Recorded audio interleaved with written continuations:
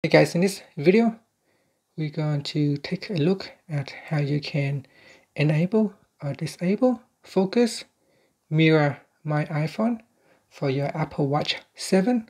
So first, let's go back to the app screen or the clock face by pressing on the digital crown button.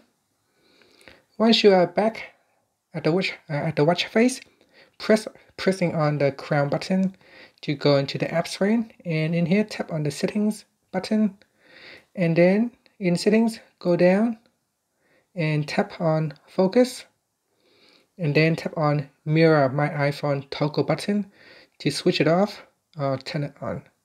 Now if you switch this on, then instead of turning on a focus for iPhone, we also turn it on for Apple Watch.